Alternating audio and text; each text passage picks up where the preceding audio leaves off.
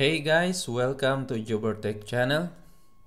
In today's video, I'm going to walk you through managing asynchronous operations in Flutter.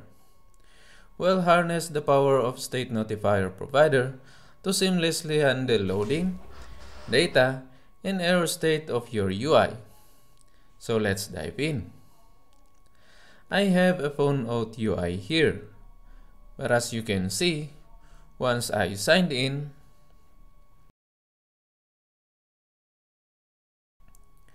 we're not seeing any indication that there is an ongoing backend operation. This is not a good user experience because the user might think that the app crashed or an issue has arisen. And when we try to throw an error here to mimic the behavior when the user enters the wrong SMS code,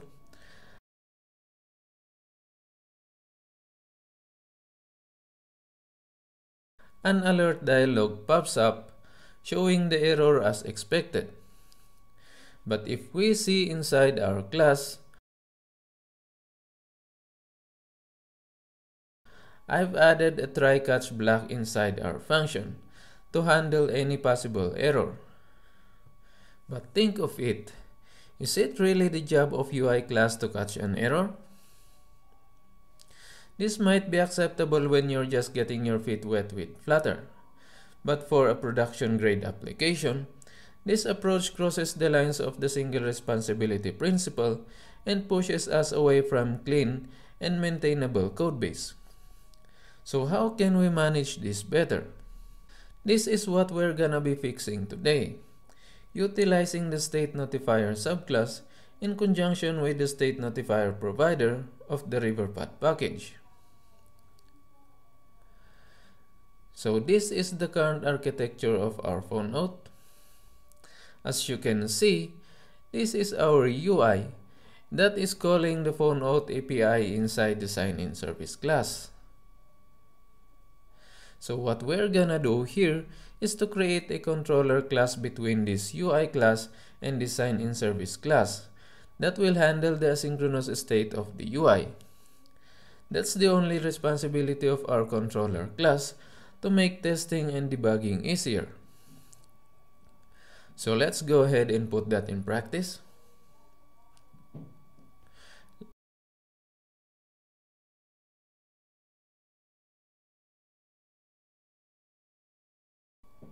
Let me just create the class real quick.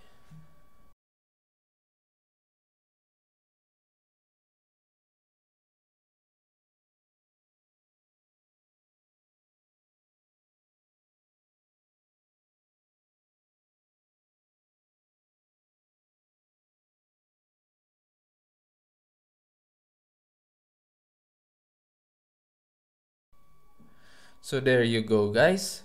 We have created a sign-in screen controller class that extends the state notifier of type async value. But by the way guys, if you are not familiar with this state notifier, I have a separate video that walks you through how to use this state notifier provider. You'll find the link to that video in the description below, so be sure to check that out. And if it's first time you heard about this async value, this is a class provided by the Riverpod package designed to represent asynchronous operations in Flutter. Instead of dealing with separate variables to track loading, error, and data states, async value neatly wraps these three states into a single object. So if we check the definition of this async value, we can see that it contains this async data. This represents a data state, which means the asynchronous operation has completed successfully and the data is available. It also has this async loading, a class that represents loading state. This signifies that an asynchronous task is currently in progress. And lastly, this async error that represents an error state. If an asynchronous task fails, async value transitions to this state. Async error class holds the error that caused the failure and can be used to display error message or take another corrective actions. So moving forward, let me create the methods that we need inside our class.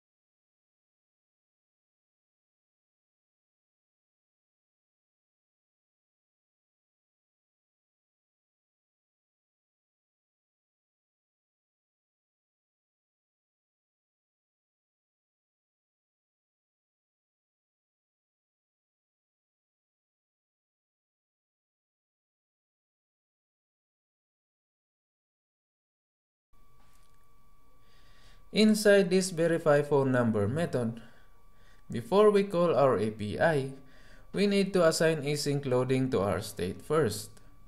This keeps our users in loop, letting them know that something is happening in the background. After that, we now call the API through this async value.card method. And if you're scratching your head wondering what this is a method from Riverpod that catches an error and returns an async error containing the error message. So this is a handy tool for managing an error. So what we'll do next is to save the result of our API call to a temporary variable first to check if the UI is mounted before assigning the state, because we don't want to update the UI that is no longer mounted unless we want our app to crash.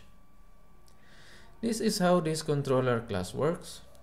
So the next thing we need to do is to create the provider for this so that we can listen to it in our UI.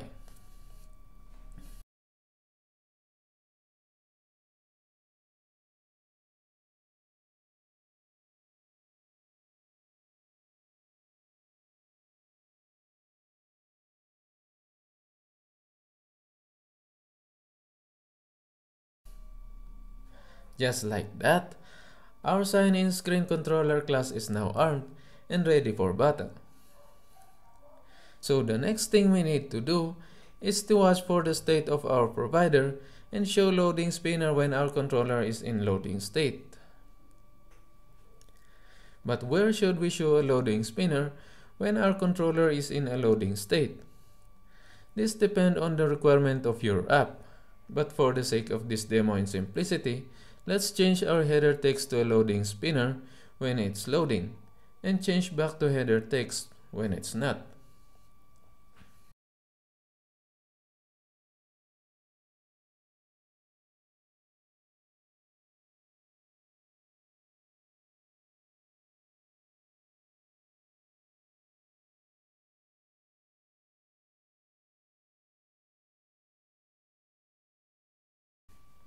There you go. After that, we need to listen to our controller for any possible error. But how can we do that? What we can simply do is to call the ref.listen method from the Riverpod package.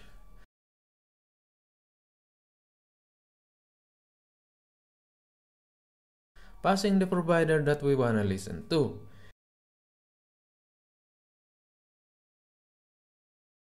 And a callback containing the previous and the next state. And inside this callback, it is where we will handle the error message that we receive from our controller. So what should we do if our controller throws an error? Well, this depends on your app's requirement once again. But for this walkthrough, let's show an alert dialog displaying the error message to alert our users, making sure that they are aware of the error because they need to close the dialog to confirm.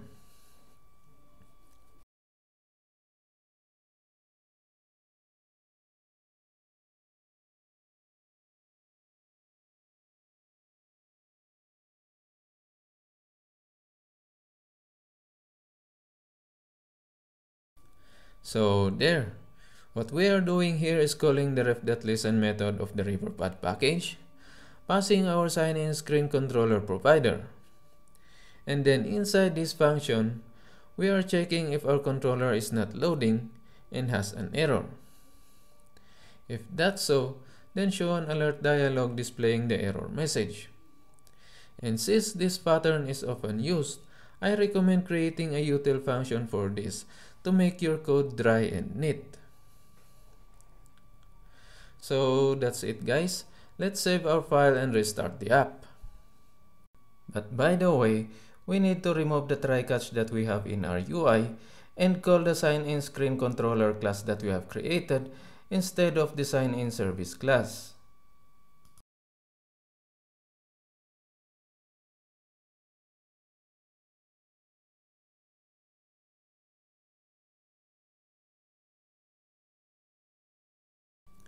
Now let's try to test the loading spinner first if it's working correctly.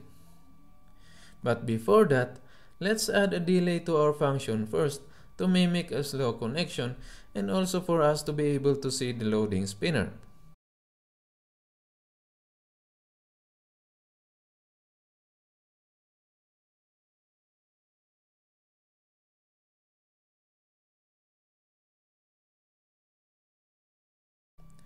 There you go. As you can see, the loading spinner is now showing correctly.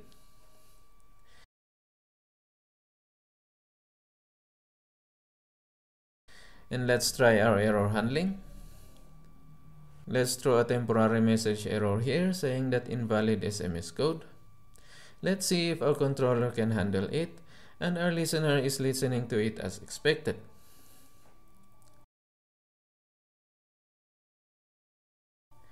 There you go. Everything is working as expected. Alright, that brings us to the end of this journey, guys. We've navigated through the maze of managing asynchronous operations in Flutter, witnessed our loading spinner in action, and ensures that our error handling is sharp and responsive. We've essentially built a system that's not just functional, but also user-friendly and resilient. Remember, great apps aren't just about flashy features. They're about providing a seamless and intuitive experience to your users. And with what you've learned today, you're well on your way to doing just that. So I hope this tutorial sheds some light on cleaner and more efficient way to handle your app's asynchronous operations. Thank you so much for tuning in. If this video helped you out, please give it a big thumbs up, share it with your fellow Flutter enthusiasts, and don't forget to hit the subscribe button for more awesome content.